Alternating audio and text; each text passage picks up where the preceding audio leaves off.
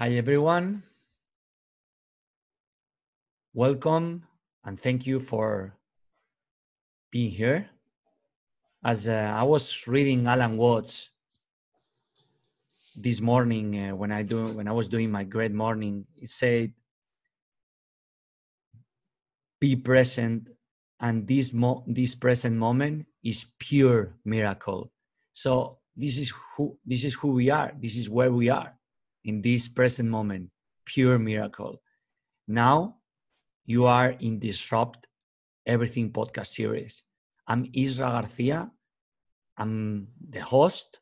I'm sometimes guide, sometimes learner, sometimes beginner. Well, most of the times beginner, beginner.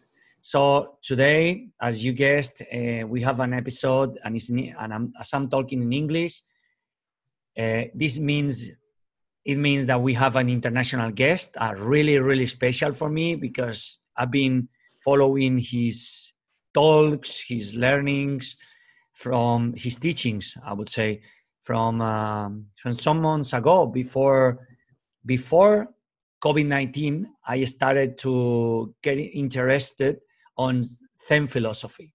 Thanks to Alan Watts, which is just somebody like I resonate with a lot.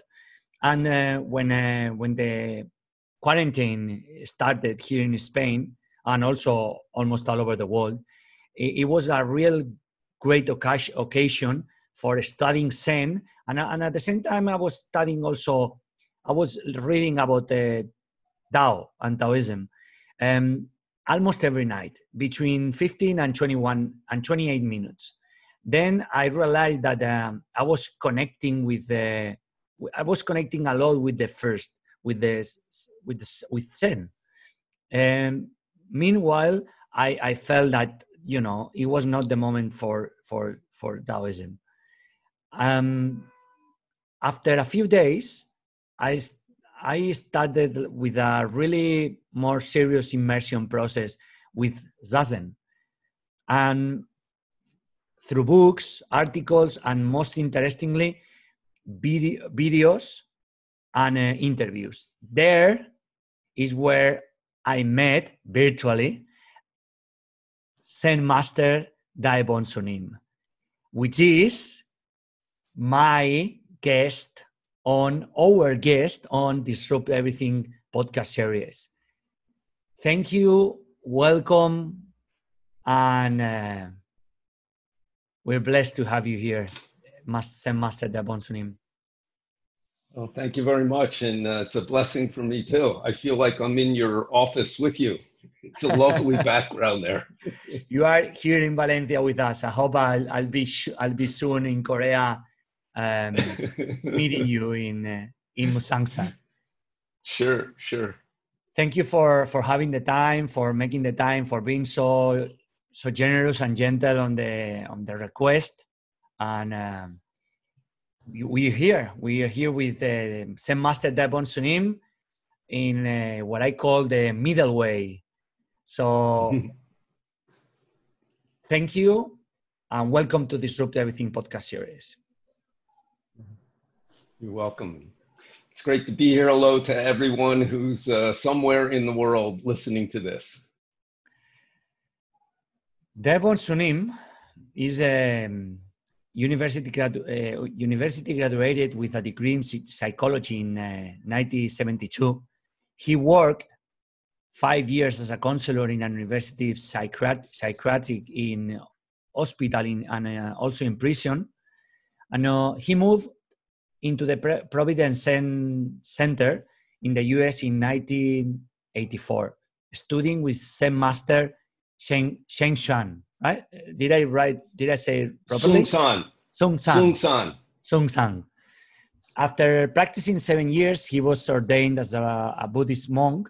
And after more training and practice, Zen Master Sun San made the Dae Bong Sunim the abbot of Zen centers in Paris, France, and in Berkeley, California, and also in Cambridge, Massachusetts, in the United States. Zen Master Dae Bong Sunim has lived and trained in meditation centers and temples in the US and Europe and Asia for 39 years. And in 1992, he received Inca authorization to teach. And in 1999, transmission from Zen Master Sung San. Sorry. He has traveled extensively through the world teaching Zen. Currently, Zen Master Dae Bong, he's the head spiritual teacher at Musangsa in Jeroen Mountain International Zen Center in South Korea. With such an extensive curricula and life experience, my first question, and also for welcoming in the podcast and in this interview, my first question to you, Master Dae Bong Sunim, is if you were about to put all your highlights, life highlights in a timeline, what will be those highlights? The biggest highlight would be sitting here in this beautiful office that you have digitally and talking to you. That's the beginning and the end of my whole life. So thank you for going through the birth pains of making this moment happen. Briefly, I was born in 1950 in the United States, and I had big questions when I was in primary school about why people make so much suffering for each other. I grew up in a big city and went to public school, so all kinds of people going together, and I certainly was aware of American history and white people's relationship with Black people and World War II and all those things. And when I was 11, I happened to get chosen for a international camp in Japan. And there were kids from 10 different countries, and we did the usual kid stuff, different sports and things, but they took us sightseeing, and we went one point to Kamakura, which has a huge outdoor Buddha. If people have been there, they know it well. If not, they've probably seen pictures of it. That was the first time I ever saw or had even heard of Buddha, and I immediately got this deep feeling that this person, I don't know why, but this is how the statue affected me, understood life, why they're suffering, how it appears, how to take it away, and what our real purpose is. And then I'd say that stuck with me very deeply. Sometime, some years later, my brother told me a Zen story, and I started thinking about Zen and getting interested, not in reading about Buddhism or Zen, but in meeting a real living teacher. And I wanted to meet a teacher who was not hindered by culture, who could teach anybody, anywhere. And that took some more time. When I ended up studying psychology, as you said, I worked in hospitals. I finally quit and decided that I couldn't get wisdom through any more academic training. And in 1977 was when I met Zen Master Sung San in America. And soon after I met him, I felt that this is the teacher I'm looking for, and I became a student. And I actually moved into the Zen Center at that time. Then in 1984, I decided to ordain and become a Buddhist monk, which left me free from family life, so I could put all my energy into Zen practice and also helping to make Zen centers where other people could come and go and practice. And that was, 1984. And then at some point along the way, the Zen master made me a teacher.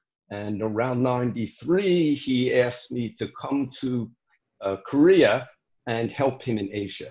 He had spent most of the previous 20 years in America and also sometime in Europe. But then around the early 90s, he started to spend more time back in Asia. So I've basically been based here in Korea since 93. Then in 99, he gave me a title and decided that we needed to build our own temple, our own international temple in Korea, because our style is mixing together men, women, monks and nuns, lay people with families. And he realized that after he died, we would probably get pulled back the old traditional way without his influence, which would separate men and women, etc., unless we have our own temple. So basically, I've been here on this Korean mountainside for most of the last 20 years, and we have a quite a functioning international Zen center with people from lots of different countries coming and going. Some stay and ordain, and that's what we're doing. Wow. So other than being in Valencia in your office, that's the highlight. That's a good journey. I hope I feel it, and as soon as I can travel, I will go and spend some time in the mountains in Musangsa for sure. It's sure. 90. Well, sorry? I should tell you that we have a mountain place in Spain that is about 2 hours north of Barcelona. And we have a Spanish woman and a man from Czech Republic who run a meditation center up there. So you don't even have to fly internationally to get a taste of it. It's true. Let me tell you that I already booked a retreat for September. Oh, excellent. And hopefully we'll see you soon then. My first Zen retreat in September, I will do it in because somebody from your office was kind enough to recommend me to look for retreats close to in Palma and Barcelona and also in Europe. Yeah. And then I found Barcelona, and then I saw that they were really active on retreats. And I booked I booked two, one for September and one for November. So wonderful. That's the way to do it. Just start right out. And because our teacher spent so much time in the West, he encouraged students to make centers where people can come and practice. So we have quite a few, fairly funky, which I like. You don't want to be too organized, and but they have very live practice. I like that word, funky. Yeah. What's the life of first becoming a Zen master, and then what's the life of a Zen master?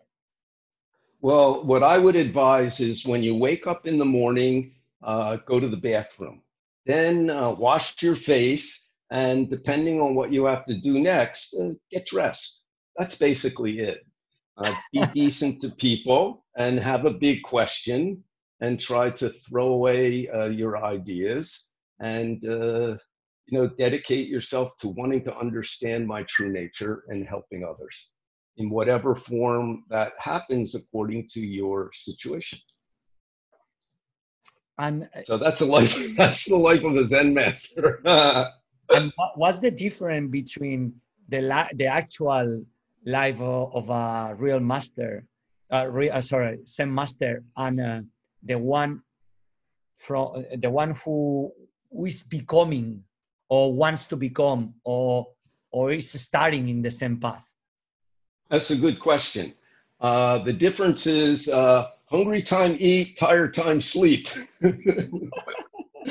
There's a famous Zen master named Majo from China about 1100 years ago. And he was asked, before enlightenment, after enlightenment, how are they different? He said, before enlightenment, sky is blue. After enlightenment, sky is blue. Maybe you just have, hopefully, some just increased confidence in your true nature, which any person, as they grow older and get experience, if they keep a big question whether it's in your marriage life or raising kids or working in the world, gets wisdom, slowly gets wisdom. Zen tries to focus on that to make it hopefully appear more readily. That's all.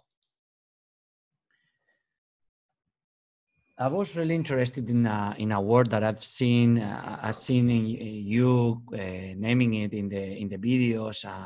I'm now reading a book. At least I don't have the Superman pants right now, so maybe. Huh? You look great. I have like a Katsuki Sekida about Zazen, and what because there is a lot of people that I think, I don't know, I don't have an opinion, which is, I think, is the best thing to do in this kind of matters. But a lot of people which is watching or listening this podcast just heard about Zen, you know, the playlist, Zen escapes, or, you know, and people just understand Zen as some way of relaxing.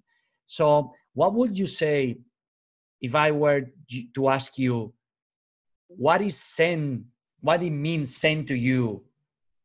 Yeah, what it means Zen to you? And then how you explain to somebody that doesn't know a thing about Zen. Sure. The wall behind you is black. So Zen means clear, become clear.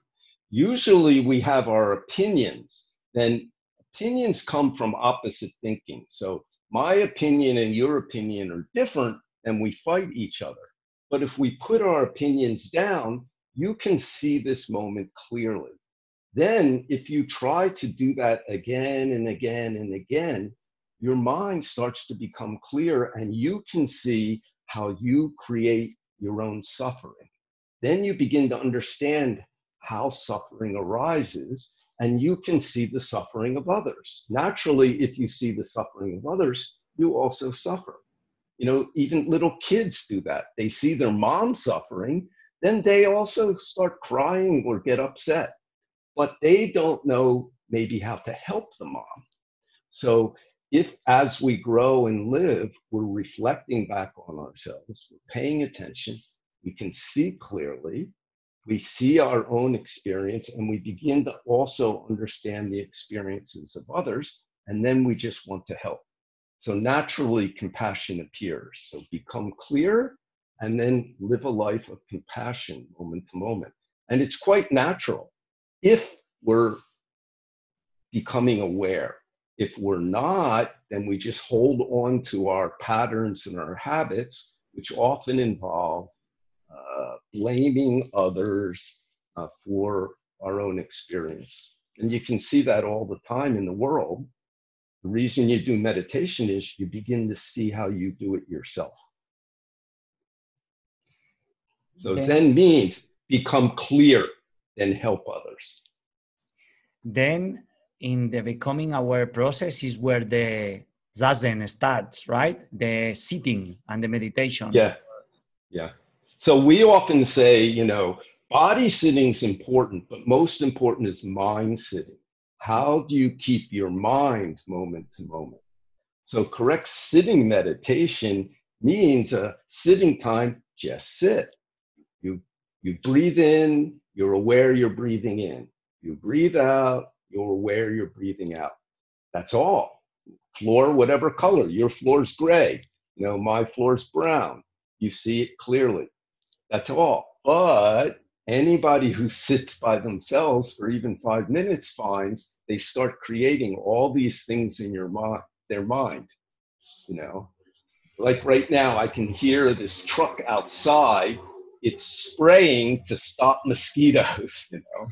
But people can really quickly get an opinion and then they fight each other. But if you just see what's happening and also understand the root of suffering, then you're free to actually help others, not with your opinion. It's just, I don't know how to say it. It's like a mirror. It just naturally appears. And you can see little kids do it. But as we grow, we attach to many, many ideas. We don't do it anymore. And what is the link with the middle way? Because middle way means that if you don't have opinion or you are empty, you are in the middle, right? What's the explanation? Because this term fascinates me when I heard you from you the first time in a lecture you were giving. The middle way is not taking either extreme.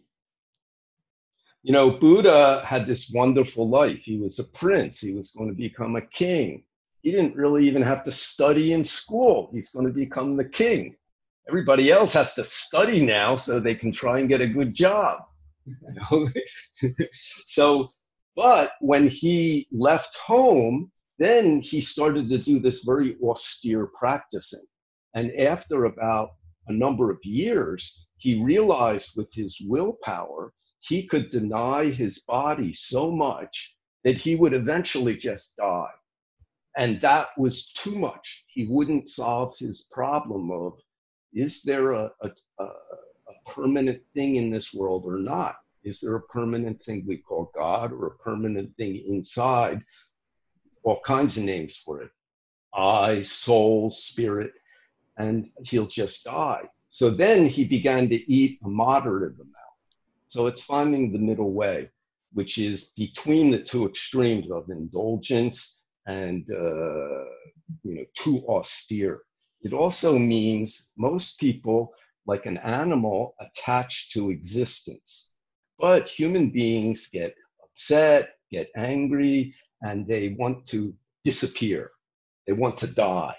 And they hope that in dying, everything ends and I won't suffer anymore. And so they're attached to annihilation. Most of the time, we're attached to existence in an animal sense. So the middle way is not attaching to existence, not attaching to annihilation, not attaching to form, not attaching to emptiness. Would you say that so in order to know the middle way, should we be jumping from extreme to extreme to know how is life dancing in the edges? Because if not, how we can know where the balance or the middle way is? What are you doing right now? I ask you, what are you doing right now? I'm interviewing you. I'm asking you a question, and I'm also recording a podcast. Yeah, you're sitting in a chair and you're interviewing me, asking me a question. That's it. That's the middle way right there. You see very clearly. Okay. So really interesting. Sometimes you have to do something that's harder than you're used to, and then you find your middle way. One time our teacher felt around 1980, the world's starting to change very fast. So he started to do more bowing. You know, there's a Buddhist practice of bowing. Mm-hmm. We usually do 108. It takes 10 or 15 minutes. But he wanted to tell his students to do more. So he started to do more. So he told us one day. So one day he gets up early and he does 1,000 bows. And then after a few days, he gets up early and he does 1,500 bows, which takes about, maybe 3 hours. And then he gets up early and he does 2,000 bows. And then he gets up even earlier and he does 2,500. And then he told us he decided too much. So he went back to 1,500. So sometimes that's how you find the middle way. That's a really interesting. I've been recently. I've done a 40 day of fasting, and I got clear, but perhaps 100 days will be too much, right? Exactly. So as you live your life, if you keep trying, with a big open mind, you begin to find what we call the middle way. This is what I'm realizing, because society is telling us, advertising is telling us, have a balanced life. The cereals, Kellogg's, have a balanced life. Yeah. But my question to everybody when I do a speaking or when I do a workshop or when I do a massive event, I always ask, how can be balanced if we don't know where our limitation or our biggest struggle can go, but I'm not always saying go to the extreme of the 100, because sometimes the other extremes is 0, do nothing, be still. So and so people are, don't you think people are lost on finding a unreal balance? Which I understand, sure. Yeah, it's not easy. This is why it's helpful to practice together with others, because by following some schedule that somebody makes up, you begin to learn, and doing it and pushing yourself, you can begin to find ultimately your middle way. If you put down your opinion, you will find your middle way, definitely. And many times that can mean in some situations, you have to try harder, but you can do it. So it's helpful to train together with others, because even an athlete does that. Most great athletes also have a coach, a trainer who watches them and gives them advice that they can't see themselves. So in Zen, we say, important to have a teacher, and very, very important. You'll develop faster if you don't only practice alone, practice with others. Then you know how to practice when you're alone. So that's why our teacher made meditation places where people could come and learn by practicing together. And then they can find their way.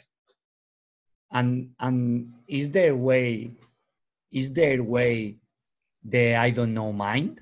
So because this is the concept which it exploded my mind when I was because I don't know how many times I wrote it. I wrote it in my books, because I wanted to wrote it so many times that I don't never forget that, and before listening from this concept, the don't know mind from you, I always say to my friends that I'm a white belt mentality. So I'm white belt because I never don't know anything, and I always want to start everything from the scratch, because they start from the scratch. So can you elaborate more on the don't know mentality? Sure. I think most people probably sometime around 8 or 9 years old start to think to themselves, like, what is this? In terms of this life, what is going on here? How did I get here? We get this question. And Buddha's main question was, what am I? We all have somewhere inside this idea of I, and it changes from time to time. But it's like, what am I? We say I every day. We think of it. I want this. I want that. I like this. I don't like that. What is this I? So the heart of Buddhist practice is reflecting back on yourself. What is this I? And what we say in Zen, Buddha realized he didn't know. And the story is he kept this don't know mind for 6 years through many, many experiences. One morning, saw a star, got enlightenment. So the path of Buddhism is the path of don't know. What is don't know? What am I? So many people will say to me, well, what is don't know? Then I say, correct. When you ask that question, you don't know. So we don't say, I don't know, because we don't know I, just don't know. Maybe you're in a relationship and something's not going well. Now, one way is to have your opinion about it. I'm no good, or they're no good, or they do this and that's no good, that's wrong, or my mistake, something. But sometimes you just sit back and ask yourself, what's going on here? That's don't know mind. And all wisdom comes out of this don't know mind. We all were born with it. It's our original nature. You know, when you look at a baby, they're looking up at their hand, perhaps. They're looking at their hand. They don't even realize it's their hand, that it's connected to them. And they really have this don't know mind. Like, what is that? They're not thinking in those words, but they have it. Because true don't know is before speech. It's just later. And when you keep that mind, you're taking in information. You're learning. And then something becomes clear. Then one day, they realize it's my hand and I can use it. And then the question is, how do they use it? Do they use it to help somebody or do they use it to harm somebody? So the heart of Buddhist practice, and definitely the heart of Zen, is reflecting back on yourself. What am I? And if you realize you don't know, keeping this don't know mind. Then you see when you're hungry and you eat, not hungry. But many times we eat even when we're not hungry. That's a problem. So you begin to get wisdom about your own body and mind. And it comes quite naturally just by keeping this question. And when you are in the society that, because I got to a point where I realized that the more I know, the less I know about myself, and so when I reflect on society ideals of know who you are, but you don't know, you are nobody. You are nothing. So it's not like a trap, like, because people think they know who we are, but they not. We take in a lot of ideas from society, from our parents. That's not ours. That's somebody else's idea. If you don't digest it, you'll never believe in yourself. You'll never understand yourself. And society, I decided at some point in my life, society has no wisdom that I can count on. So don't look for it there. Yeah, you can learn a lot from other people, but if you just swallow the ideas of society, you'll get what we have now, a big mess. You know? So because society grows out of desire. Actually, we get a body because we have desire. But a desire, what's a desire? It's a creation. You know, you can take care of yourself without having lots of desire. So you have to reflect back on yourself, but be very careful of any ideas you just swallow from society or others. You have to digest it. Otherwise, it's not yours. You're like a robot being controlled by something. And it doesn't matter whether you're left wing, right wing, middle wing, it doesn't matter. It's not yours. And yeah, and why? So do you believe that any path is the path? We say in Buddhism, the true way has no gate. So anything can be the gate, but there's evil paths. There's the path of I want to kill you. I wouldn't say that's the path. There's truly only one path, but it can take infinite forms. It's like climbing to the top of the mountain. You can go up the north side, the south side, the east side, the west side. You can go around. But if you know if you've got the goal clear, you will get there. Another way to describe it is like this. Japanese people eat with chopsticks. Korean people eat with chopsticks and spoon. Western people eat with knife and a fork. But Indian people just use their hands. So 4 different techniques, but the direction is the same. Food into my stomach. So if the direction is correct, any path takes you there. But if the direction's not correct, every path will lead you the wrong way. So it's not that any path is the path. You have to be clear about the direction. Then everything is the true way. The toilet flushing can give you enlightenment. You know, the dog barking can wake you up. But if you don't have the correct direction, you won't get there, even if you sit in meditation for 1 billion years. So most important in Buddhism and Zen practice, in Tibetan Buddhism too, is direction. In Tibetan Buddhism, they say your original nature is the compassionate mind. In Zen, we say, understand my true self and help others. If that's your direction, then many, many techniques, many paths, working, married, single, gay, straight, anything will take you if the direction is clear. So very important is what's your direction. Same thing, knife and fork, your hand, chopsticks is fine if you understand the direction is food into my mouth and my stomach. Otherwise, if you're trying to put it into your ear, even the best food in the world won't help you.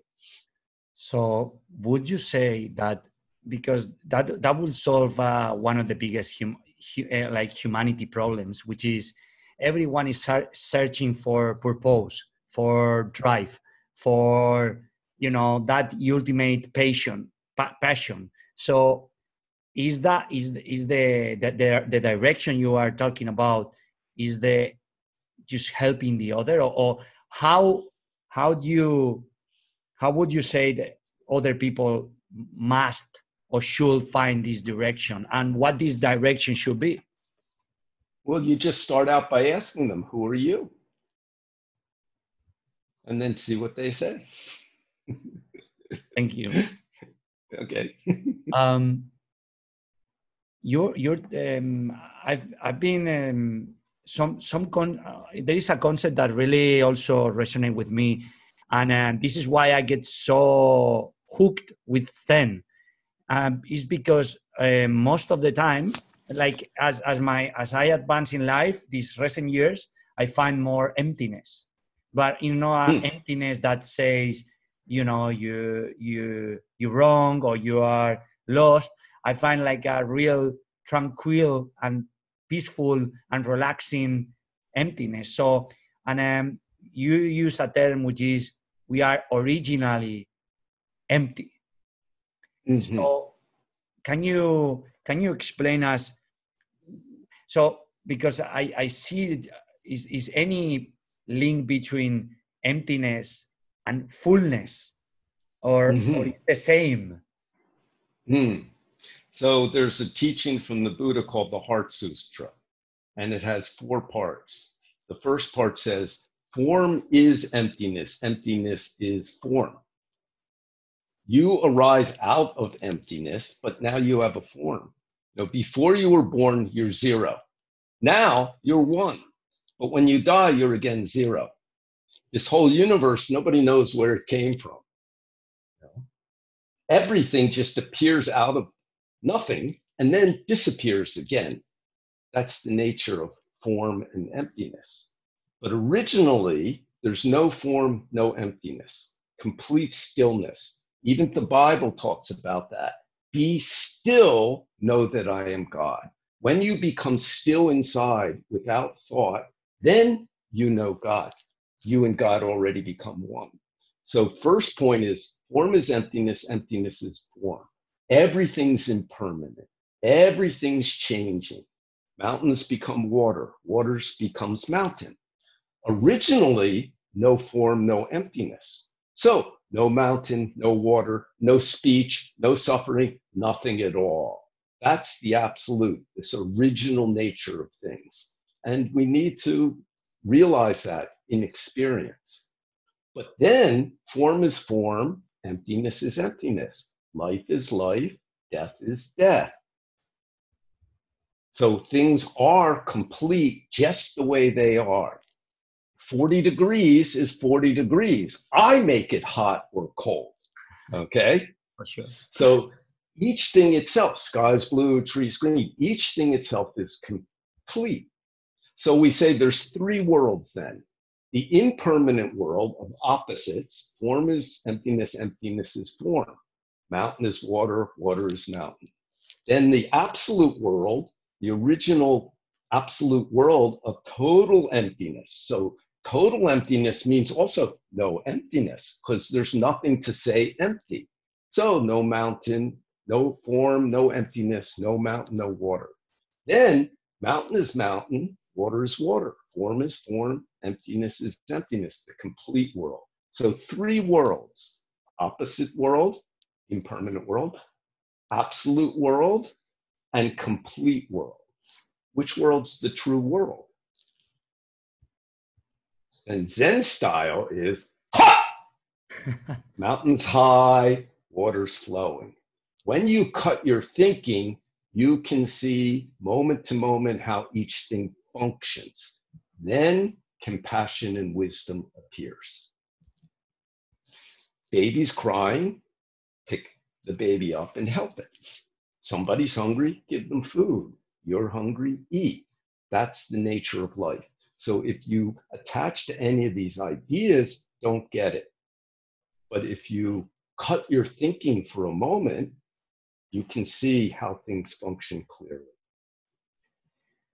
Is this a result of the illusion of the I and the divided mind? What's your views or thoughts on the illusion of the I and also the divided mind, which I think the I is created by the divided mind, right? Well, you could say either way, one creates the other, they arise together, whatever. As soon as you engage in opposite thinking, you have created, you can call it I, me in the world, you can call it the divided mind, you can call it a lot of things. You can call it, in the world nowadays, we call it success, but it's not, it's horrible. So, yeah. The point, the turning point that is you can see in Buddhism is when you create opposite thinking, you create everything, which means you create also suffering. When you take that away, then you see the way through the world that's already here and how to use each thing, not for yourself, for all beings. So my teacher, towards the end of his life, he was quite ill. He did very strong training when he was young and became diabetic, and he never stopped. He didn't eat meat, which is good for diabetics. He worked very, very hard, constantly was traveling and helping, and he was strong enough to be able to do that. But after a while, diabetes starts to destroy everything. So luckily, I chose to spend the last year he was alive with him, with a Korean nun and another American monk who had been staying with him, helping him. And it was amazing. He was in his mid 70s, late 70s, to see him adjust from being this very strong person who loved going anywhere in the world into new situations, meeting people, understanding them, and then turning them into Zen students, to this. He could only stay in the Seoul and mostly in the temple. But what he did is, I have many stories. Somehow he used his sickness and the situation to teach us. And many interesting things happened, even though I know his body was suffering, but somehow his mind was very clear. He understood us, and he was able to use situations as amazing teaching of, to us in many simple things. And he didn't make it interesting. Can you recall any anecdote? Sure. He was a very strong person, but because of all his sickness and this mixture of Western medicine and Chinese medicine, he started to get diarrhea towards the end of his life. And so he'd be in a chair in his room. We got this nice chair for him. And then if he had to go, we'd help him go to the bathroom, but because he couldn't walk so well. but sometimes you're too late. Then the three of us would help him get undressed. The other monk and I would hold him up in the bathtub, and the nun would hose him down and clean him, and then we'd help him dry off and dress, and he'd lay down. So one time I'm in the room with him, just the two of us, and suddenly he says to me, "Oh, bathroom necessary." So I take his arm and we're walking to the bathroom, and partway there I hear him explode, you know. And he looks at me. It was so interesting because I'm the new helper out of the three of us, and now it's just the two of us. And I saw him turn and look at me, and it was just like an X-ray machine. He was 100% Zen master. He like totally read my mind. He was checking to see, am I checking? Am I thinking, oh, this old man, now I'm going to have to clean him up. What a bummer, or what? And I wasn't at all. My thought was, well, I guess it's just you and me to do this, you know? And it was so cool because like, he suddenly wasn't the guy who just shit in his pants. He was Zen master, you know, for me. So we had many things like that, you know, where he was great. He was great. Even when he was having a hard time, he was, and so natural about it, that he was quite aware always of who was there and what we were doing and understanding us and what might help us. And it was quite amazing. It was a great year, even though I feel bad for him because my feeling was he kept his body going as long as possible until he couldn't anymore and felt, okay, we can take care of ourselves. And that's probably what most parents do. They want to stay alive until they feel like their kids can do it on their own. You know, it's beautiful. Wow. I do believe he had the power to just sit up and die if he wanted to, but that wasn't his way. And it wouldn't have helped us. The way he did it helped us. How did you meet Song San? And what impact it had in your life? But you were talking about the toilet, so I need to stop for a second. No problem.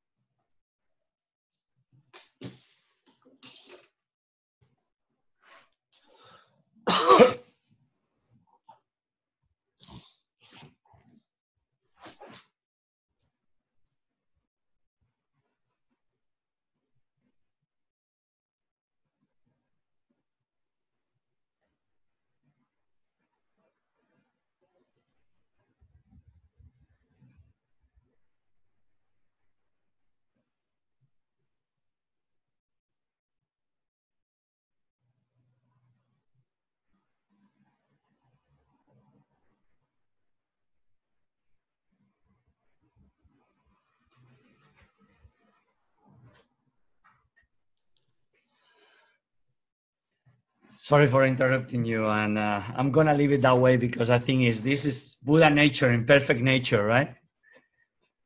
Thank Absolutely. You so much. You're welcome. So you asked, how did I meet Song Sunim? After I stopped working in psychology and gave up the idea of either becoming a therapist or a medical doctor, I needed to do something to support myself. And I got interested in pottery, and I started studying pottery, and I realized I'm not a potter. And I was running out of money, so I saw a sign that said the American government would pay for your welding school if you worked for them for a year or something. And so I signed up. I think I was 25, and I learned to weld.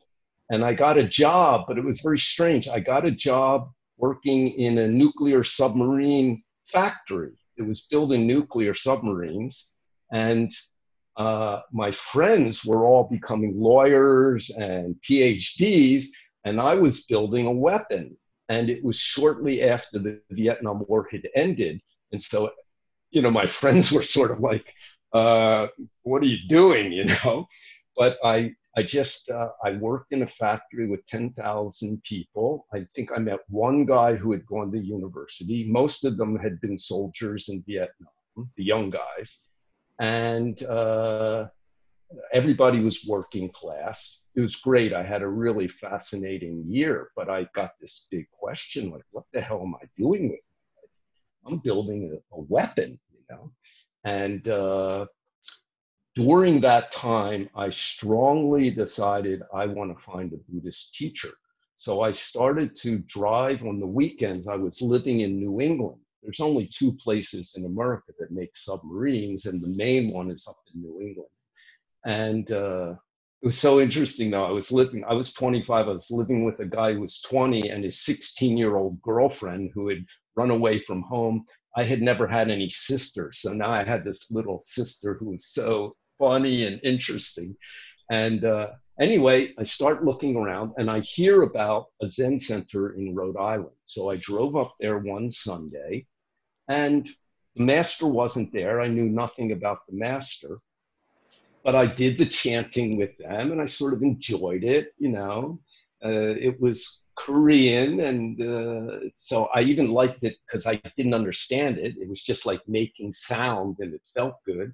It was one teaching in English, we chanted, and then somebody gave a talk, and it was very simple. Didn't seem to have any dogmas. She was telling that she was a nurse in an old age home, and she was telling about how one of the patients, she went to peel a banana, and we always peel it from one end. But then this old man said to her, no, don't peel it from that end, peel it from the other. And she said, no, we always peel it from this end. And he said, monkeys peel it from the other end. I saw it on TV. And she did that, and it was really easy, you know? So she was just talking about how you can just learn something every single moment, you know, every day. So I thought, well, that's pretty stupid. It's okay. There's no weirdness there. Then I decided 2 months later to go to one of their branch centers, which was closer to where I lived. And again, the teacher wasn't there. There were some students, and they gave a talk after the evening meditation. And then I asked one of them to teach me to sit, and he taught me. And so then at home, I get up early and I sit for like 15 minutes, and I sit in the evening. And the master was coming to that center in 2 weeks. He would give a talk and then lead a 3-day retreat. So I decided to do that, and I signed up for it like you did. And so, and that whole process was interesting, you know, many levels interesting. But anyway, I got there, and Isra Sunim had been in America about 4.5 years, and he spoke a kind of broken English that was pretty good, since when he first came to America, he spoke no English at all. And his style was to have one of his students give a 20-minute talk. Then he answered questions for like an hour and 10 minutes. So it was more interesting than him giving a lecture. So that time, some professor, I think, asked him, what is sanity? What is insanity? And he didn't know those English words. So his student told him, this man asked, what is crazy? What is not crazy? He understood those words. So then he said, if you're very attached to something, you're very crazy. If you're a little attached to something, you're a little crazy. If you're not attached to anything, that's not crazy. Then I remember thinking, that's better than my 10 years of studying and working in psychology. Because it means even a rich businessman, even a religious person, if they're attached, they're crazy. Even if everybody says they're a great person, they're successful. Even a even a homeless person or a taxi cab driver, if they're not attached, they're not crazy. It's just that point. But he continued talking and he said, so in this world, everybody's crazy because everybody's attached to I, but this I doesn't exist. It's just made by our thinking. If you don't want to attach to your thinking I, but realize your true nature, you must practice Zen. So then I realized that's my teacher. And then during the 3-day retreat, it was hard. It was about 9 hours a day of sitting and some bowing and chanting, keeping silence. We also got to see the teacher privately each day, and he gave us some teaching. And the first day, he gave me a basic teaching. And I know the whole thing by heart. I can do it very quickly, but it takes a few minutes. But basically what he was saying is, your true substance is before thinking. So your before thinking substance, my before thinking substance, somebody's before thinking substance. Then he held up a stick. He said, this stick substance, the substance of the sun, the moon, the stars, all universal substance is the same substance. Then I had a thought that surprised me. At that moment, this thought appeared in my mind. I've been waiting my whole life to hear that. And that was it. I just became a student right there. And 6 weeks later, after 2 more retreats, I quit my job and I went to live in the Zen Center. And another thing he did that was really great is the 3rd day, at the end of the private teaching, he looked at me and he said, do you have any more questions? And I was 26, but I was suddenly like a 4-year-old boy. And I said, when will I see you again? And he took his stick and he slammed me on the leg. And I was shocked, and I was just like, and then he leaned forward and looked at me very nicely in the eyes. And he said, when you keep don't know mind, you and I are never separate. So it's not even about a particular person, don't know mind. When we have don't know mind, even your father or mother has died, you're not separate. If you keep your opinion, even if they're sitting next to you, you're separate. Thank you for the story. You're welcome. You touched an interesting and really key point, which is attachment, unattachment, and detachment. Because I have watching some of your talks also. So what's the difference, and how can people get rid of the attachment, or what's the trap of an attachment? Because I've hearing you and watching you talking about it's better to detach than to be unattached, right? It's not bad. It just leads to suffering. But on another hand, for a baby, if a baby and the mother don't get attached, the baby will grow up screwed up. So that's a little different story. But, in Southern Buddhism, they talk about detach, but we don't talk that way. We say, when you're doing something, just do it. Then you and the situation become one and things become clear. And if it's when some people tell me they hate their job, sometimes I tell them, work harder. Because what happens is some people, if they really concentrate and do their job with more concentration, one of 2 things happens. Either they realize every job has some shit to it. Every job does. But what was dissatisfying was I wasn't trying hard. Or they realize they really do hate the job and they quit. How many times are people in a relationship thinking, we should break up. No, maybe I shouldn't. Maybe I should. Maybe I shouldn't. And then 20 years later, I should have broken up. So we say, just do what you're doing and it will become clear by itself. But that's sometimes painful because we attach to things and everything will disappear at some point. But if you just do it, that time, really just do it, your body, your mind, and the situation become one. Then things become clear. So for example, one time a student asked Zen Master Sun San, some boy sees a woman and with a pocketbook. He grabs the pocketbook and runs. He just does it. And Sansan said, no, that's not just do it. He already has opposite thinking.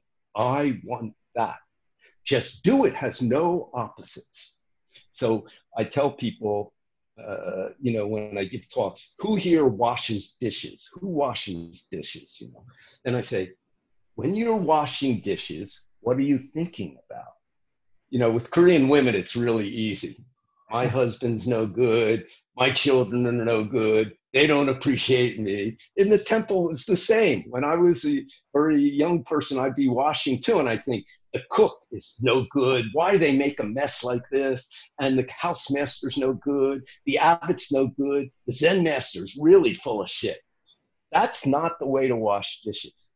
When you wash dishes, just do it. Washing dishes is it's like a kung fu. It's a martial art. Stand with your feet shoulder width apart, bend your knees slightly, drop your butt to the ground, and wash dishes. Then what happens is you see the water come out. You feel it. You don't need to think, oh, here's the water coming out. Oh, I'm feeling it. This is so wonderful. Do it. Just do it. All this stuff becomes clear by itself. And then, I really learned something. It's magic. We turn the faucet, the water comes out. We turn it this way, it stops. Unbelievable. I tell people in Korea, 70 years ago, your grandma was carrying water if she could find water at all. What do? Sometimes I used to stand in the bathroom in my room. It's amazing. Turn, water comes out. Turn, it stops. Then I tell people, your grandchildren aren't going to be able to do that. When the world falls apart, they're going to be carrying water again. So appreciate what you have right now. 70 years ago in Korea, whole countries destroyed. But people now say, my life's so stressful. I only have 2 cars. It's like, we don't understand this, what life is. So we get so upset with our situation. If you really want a bad situation, go to Syria, go someplace that's complete screwed up hell. Then you understand what a real bad situation is. If you just do what you're doing, you see that the everyday things in life can be wonderful. And it's not the things, it's your attention and involvement and presence with what you're doing. So I tell people in Korea, don't think about your kitchen sink as just some more obligation. It's your meditation. When you're doing something, just do it. That name is Zen, okay? It doesn't matter whether you're sitting, washing dishes, talking to your kid, driving your car. Anything, just do it. Then, if it's coming from a screwed up idea, you'll get the result. Then you might decide to change.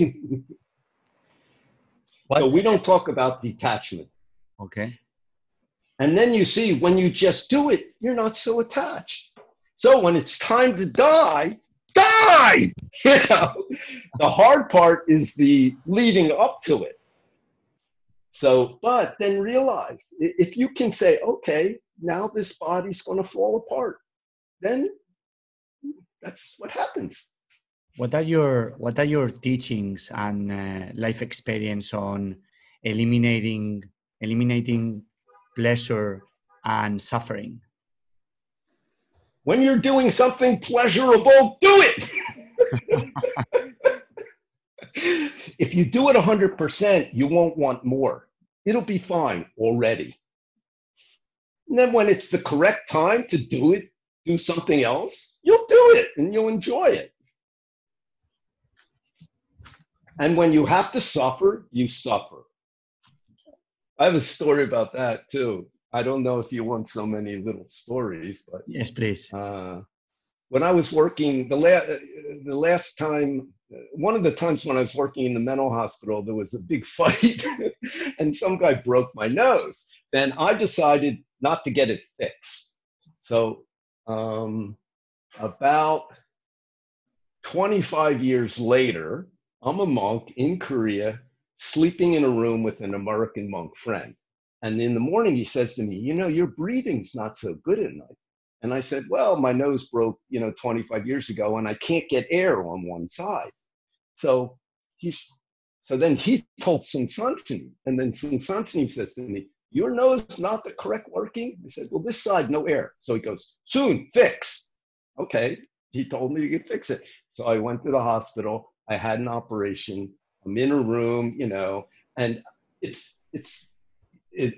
was great. I've had, I never had an operation before. So they knock you out and they do stuff with your nose.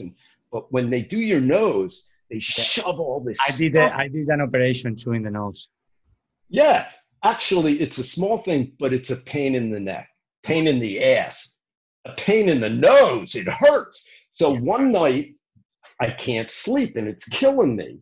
Yeah, and you got all this junk stuffed up there. So I asked the nurse, she gives me a shot, and I go to heaven.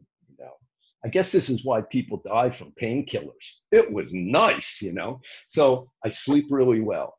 The next day, the pain comes. They give me another shot. That night, the pain comes, and the nurse looks at her watch and says, "Can't have one till tomorrow morning." So I'm laying in bed, and it's 8 o'clock, and 9 o'clock, and 10 o'clock, and 11 o'clock, and 12 o'clock. So I'm not happy. So I decide I'm going to walk around the hospital unit with my little pole with some bag that's plugged into my arm, and I'm going to do a mantra. So I'm walking around until like 3 in the morning, and I'm chanting the great Dharanic, like that, over and over and over again. Still hurts.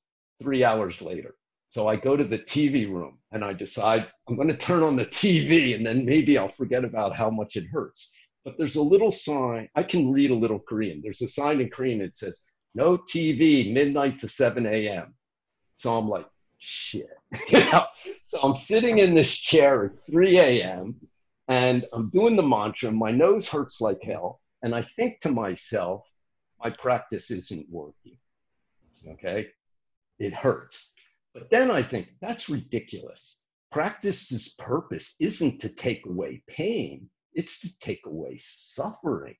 So the pain is just pain. So then I realized I have nothing to really complain about. Yeah, it hurts, but my situation isn't serious. I'm going to get over this, get out of the hospital. There's people in the hospital now. They have more pain, they have less pain, but they're dying. Their situation is bad. Mine is nothing. It hurts. That's all. So then I realized my practice is fine. Chanting the great Dharani, sitting in the hospital, and my nose hurts. That's clear. So suffering isn't pain. Suffering is I don't want this pain. How this is related to oneself, because if I remember well, there is a saying you were let me quote you, or not sure if it were you, but I've heard in somewhere that the key to learn about yourself is to forget yourself. I think you say this is right? Yeah. I didn't say that, but that's a famous saying from Japanese Buddhism, Dogen. Exactly. Something like, to understand the self is to study the self. To study the self is to forget the self. To forget the self is to be enlightened by all things. So what does that mean? It means in this room, the wall's white. You're not making I. And the world comes clear. So in the hospital, when I stopped making this, I don't want this pain, my practice isn't working, what became clear is my situation's not that bad. There's others who have a bad situation. I just have some pain, it'll go away. So the pain is pain, that's all. And it was tolerable, you know. So then you're enlightened by the world. The same thing with the water. We don't realize that we can, in our own house, get water. How many humans, how many have ever been able to do that?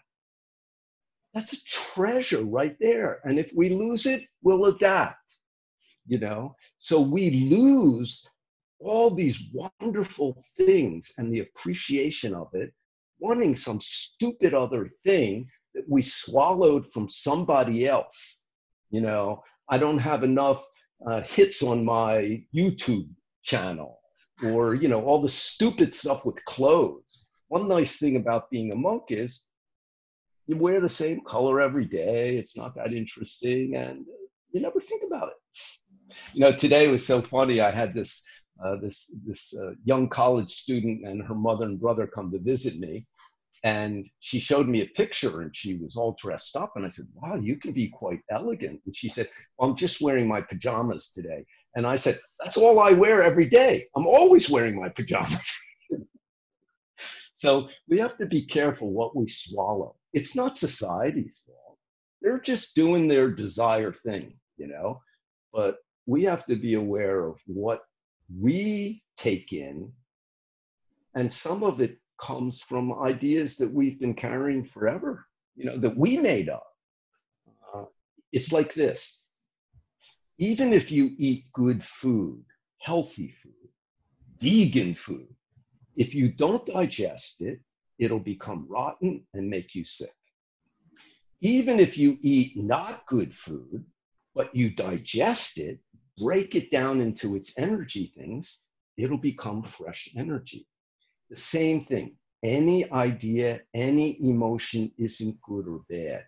If you digest it, it will turn into the true way, you know, into compassion, wisdom, peace, everything. But even a good idea, if you don't digest it, will become rotten and make a problem.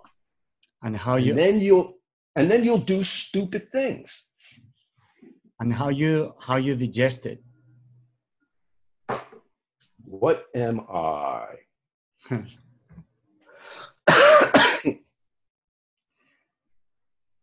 Another way to say that is, what is this? And you were, when we began the conversation, you asked something.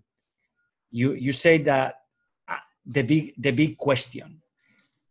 Can you tell us the importance? Because as I've been reading Zen, I've seen that Zen is about questions. It's about questioning. It's about question. So what's the relationship between Zen and the big question and the questions, and about question everything, right? Well, I'm saying right, but I don't think it's right. So what's the relation without the right? Because right is like assuming or saying, is that true? But it is not true, or not bad, or not. Yeah. Not true.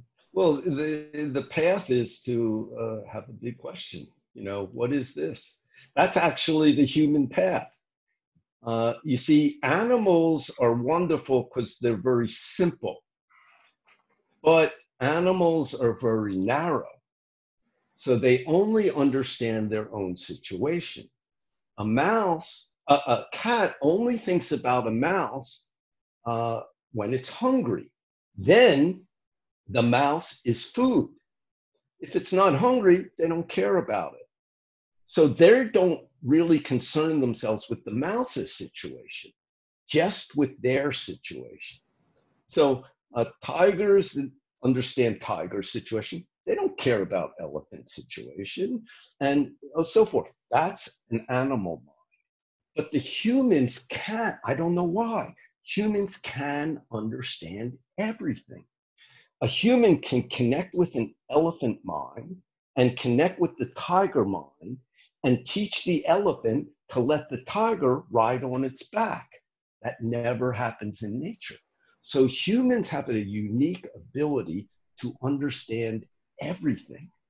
The problem in the world now is humans are behaving like animals. We only want to understand my group.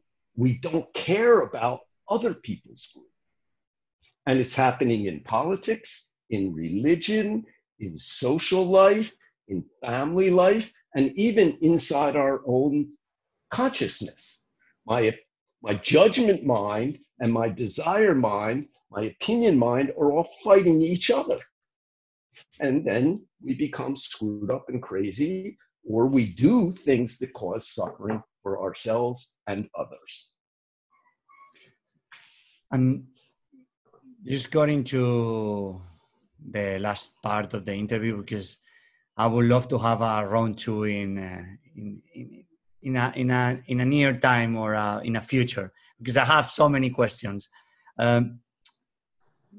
From your experience, and from your teachings and the learnings you've received and the people that's gone through your life and every student you had, how to lead a better life? You have to ask yourself about yourself. You have to look back at yourself, reflect on yourself, and don't make judgments. Be very careful about blaming. You've got to get rid of this mind that blames. Don't blame others. Don't blame yourself.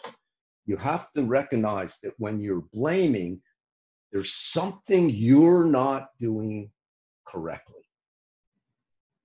So nowadays, one of the big diseases humans have is too many opinions and blaming mind. Too many people want to think I am a victim of something else. Now, white people in America, I'm the victim. Of course, the history is they made everybody else the victim for a long time. But now I'm the victim. I'm being discriminated against. And the result will be disaster. So reflect back on yourself. If you do, take away your judgment mind.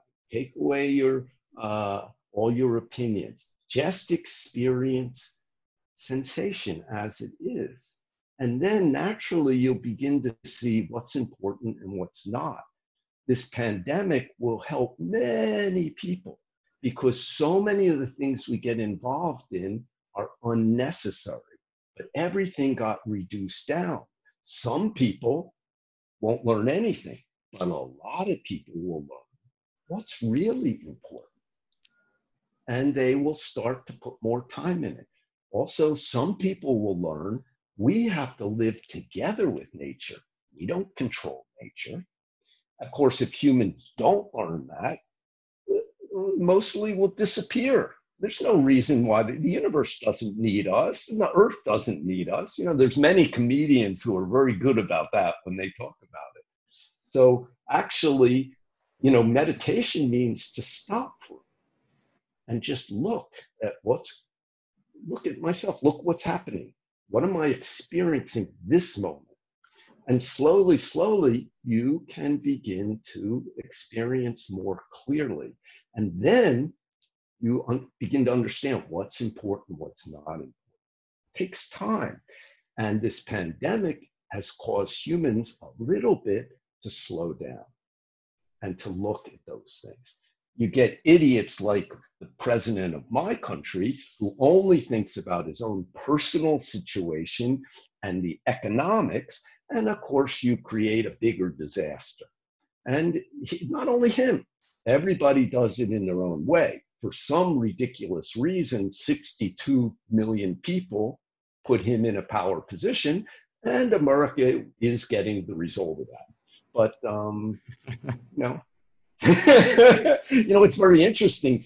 In general, the countries run by women are handling the pandemic much better. It's not to say that women are any better than men, but right now they're doing a better job. So, hey, let's share. Let's share, sure.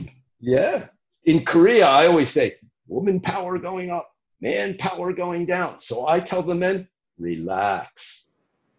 Let them Enjoy the Yeah, ride. let them try. Yeah. And then we can do more meditation. So who knows? Why So, why meditation is good for nothing? And so people get so stuck. I run some courses on disruptive education around the country, outside, and when people comes to the meditation part, they never know how to do it. So first question is, why is good for nothing? And second, if anyone is listening or watching this podcast or after video, how can have a good start? Let's put it that way. cats know how to meditate. Dogs know how to meditate. Frogs know how to meditate. Flies know how to meditate. Mosquitoes know how to meditate. Humans know how to meditate. We don't do it because we're so filled with desire, you know. All you have to do is stop what you're doing. That's why we sit. It's the simplest activity. Just sit. Buddha said very simply, when you breathe in, know that you're breathing in. When you breathe out, know that you're breathing out. All joy comes from really being in the present moment. But we are not patient. And so we've created so many things that we think will bring us joy. But all you have to do is sit still, and you can find joy just in being. But we don't do it. You know, the Chinese have a saying, how unfortunate to live in an interesting age. Well, we live in a very interesting age, which means our energy is always going out in what we want. We want other people's attention. We want this, we want that. We want justice. We want good things, bad things. It doesn't matter. Unless people slow down, begin to reflect, find, start to come back to themselves. If we do that, you can begin to see what's worthwhile, what's not, what you can do and what you can't do, moment to moment. And then you'll find your way. Whether the situation outside is good or bad doesn't matter. One time my teacher said, the outside world will never give you peace, equality, and freedom. If you want peace, equality, and freedom, you must look inside. Even Christianity said that. I think Jesus said, the kingdom of God is within. But why is everybody thinking it's outside someplace and then getting into fights that somebody has a different idea? And why meditation is good for nothing? What do you mean good for nothing? You mean it doesn't cost anything? No, it's just it's believed, or I heard that when you understand meditation, you understand that it's good for nothing because you sit and you don't pay attention about anything else. Oh, well, I'm not sure exactly what that means, but that's not true. Not at all. And if somebody becomes attached to meditation, to sitting meditation, they'll also have a problem. Mm-hmm. So that's why it's helpful to practice together with others. Then a natural balance appears. And we're very involved with other people. I've been living with thousands of people for 43 years, So partly because I chose to follow a monk who also, although deep inside, he really got home, you could say, he was very involved with other people in the world. And I like that. I wanted to become clear and help. And first, my mind was politics during college, and then I saw politics is a good path, but everybody's angry, and everybody has opposites thinking. It wasn't my path. Then I tried psychology, and then I found Buddhism, and I feel like by making practice available, people come and go. If it helps their life and they're raising kids or having jobs. One of Sun Sunim's students is a senator of the United States. One student I remember asked Sun Sunim, is being a monk the only way I can help the world? Something you said, no, you must become president of the United States. So, Santini was great because he'd always shoot for the top, You want to be a layperson? Good, become president. So, only somebody who really, it's better if they don't do anything. They can sit all the time. How can we reach Buddha nature? What do you see in front of you right now? I see you. I see a person. Me? Actually, you see the screen of your computer. Okay. Be clear. Yeah. You see my projection on the screen of your computer. See clear, hear clear, act clear. That is Buddha nature. And last but not least, what if you have to name a few of the key learnings you've reached in your life, or the key lessons you learned in your life, what would be that lessons? Try.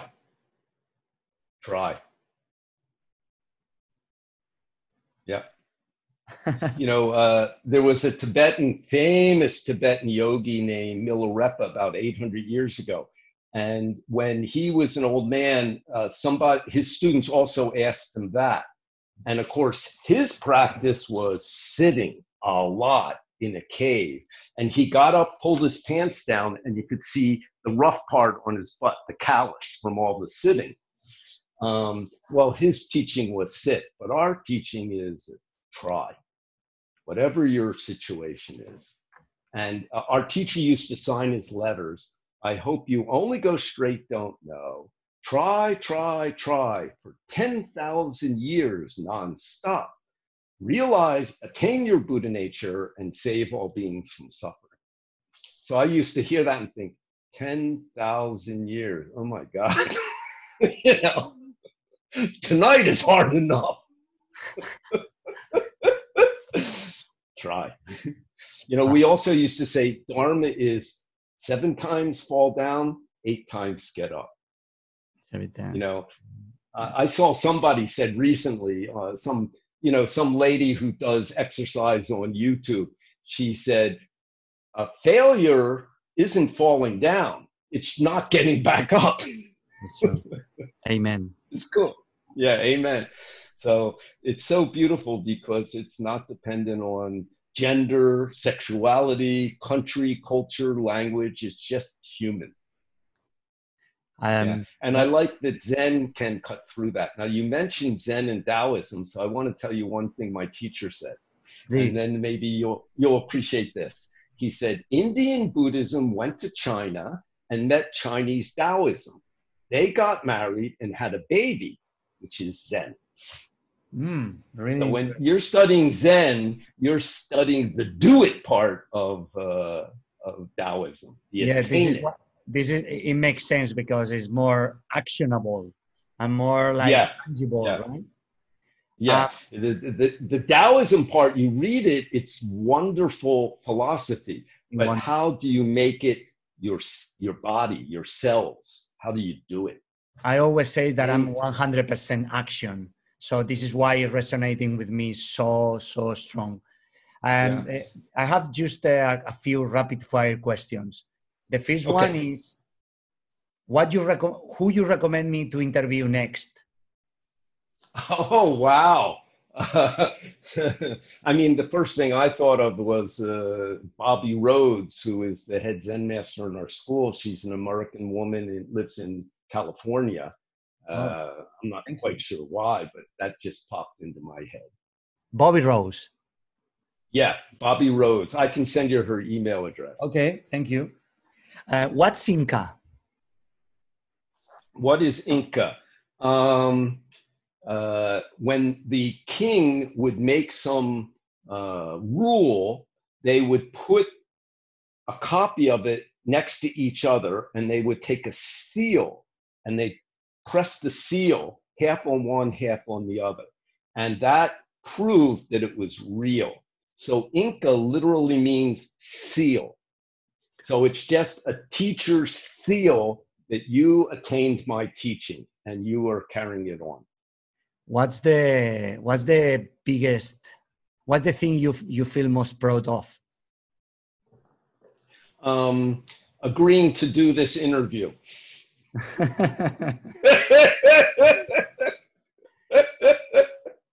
What's in your agenda? My agenda? Go to sleep after a little while. It's about, what time is it? It's not quite 9 o'clock. Here we finish the meditation at 9 and get up at 4. So probably soon go to sleep. That's all. If you were about to set up a new school in any part of the world, what it would be? I think I'd learn a lot if I went to Africa somewhere. What's been your biggest failure?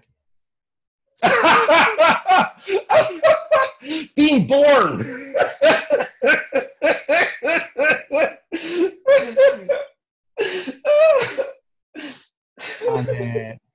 And one memory that you've never forget? You never forgot? I don't really have hardly any memories. Well, the two that flashed through my mind was seeing this Buddhist statue at Kamakura when I was 11. And Sung San Sunim hitting me on the leg when I asked him, when will I see you again? What's the book you read the most or you recommended the most? Sky's blue, trees green. You won't find it in any library. No? You have to go outside. Okay. Okay. Got it. Got it. Any personal recommendation now is, I always say, ignore all non-requested recommendations, but now I'm requesting you a recommendation for everyone who is listening this podcast. For any recommendation for them? Yeah, 5 or 10 minutes every day. Sit down on the floor if you like, in a chair if you like, and just try to be aware of your breath coming in and coming out. And any thoughts, any feelings, just let them be like clouds coming and going. And put your attention in your lower belly, because that's human beings' original energy center. When we're inside our mom, that's our body's energy center. When we're born, it moves up here. And then around 1 or 2 years old, it moves here. Opposite thinking. Then many problems appear. If your energy comes down, even if you get knocked over, but your energy's down, you can come back up. If your energy's up high and you get knocked over, very hard to come back up. So breathe in, breathe out, relax, pay attention. And once in a while, you can ask yourself, what is this? Don't worry about an answer. Just ask and pay attention. Breathe. Until you die. I recommend that. Keep breathing until you die. And now if you have the chance to be in now imagine that I'm a Time magazine reporter and I'm saying, Dae Bong Sunim, Zen Master Dae Bong Sunim, you are going to be featured in the Time magazine cover. So what message would you want to appear in this magazine cover in Time? No, thank you.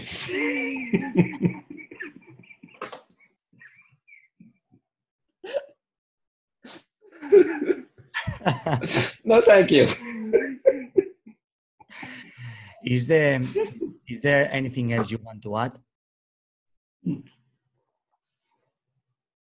I really like Muhammad Ali. He's my favorite athlete from my lifetime. And one time he said, and everybody in the world knows him, maybe some young people don't, but one time he said, and he had great talent. but he practiced hard. And he said many interesting things, but he said the fight isn't won the night of the fight in the ring. It's won in the practice room. So just try moment to moment. And if we find out how to use our mind the right way, then every one of our situations can become a beneficial practice, even our everyday life completely. And as we are virtually and you don't have a stick, I can ask you this question: where I will see you again? I hit you 30 times. What do you say? Ouch! Virtual ouch! Thank you so much. Where people can find you in the internet, can find you through Musangsa, where people can know more about you and find you or your work on the internet. In their nose. They can find me in their nose. Breathe in, breathe out. Okay, I'll see you there. Thank you so much. Okay, you're welcome. It's been a pleasure. Thank you so much. You're welcome, and thank you, and good luck with everything you do. Sounds like you do great stuff. Thanks for inviting me. I'm blessed. Okay. Take care, all. Bye-bye. Stay well. Bye. Peace, love. Well, you've listened in an interview that I wanted to hold for some time. We've been in conversations to hold this interview, and you've listened. Zen Master Dae Bong Sunim. If you want to learn more about him, you can find in Musangsa. I will leave the links on the show notes, and just take at least one thing you find useful, just one thing, and action. And as Dae Bong Sunim said, just try, and you don't have to wait 10,000 years. Just try now. We're living in the best and most interesting moment in our lives. We have more chances, more opportunities, more resources than our grandfathers, than our fathers and mothers, than our previous family that comes before. Don't waste this lifetime opportunity. Just make it count, and sit. Is a great start. Just try and go all the way. And as Toy Story say, to the infinite and beyond. Because if you don't disrupt yourself, you're being disrupted. This will be more painful. Go ahead and live life and enjoy and help others. This is Disrupt Everything podcast series, and I'm Isra Garcia.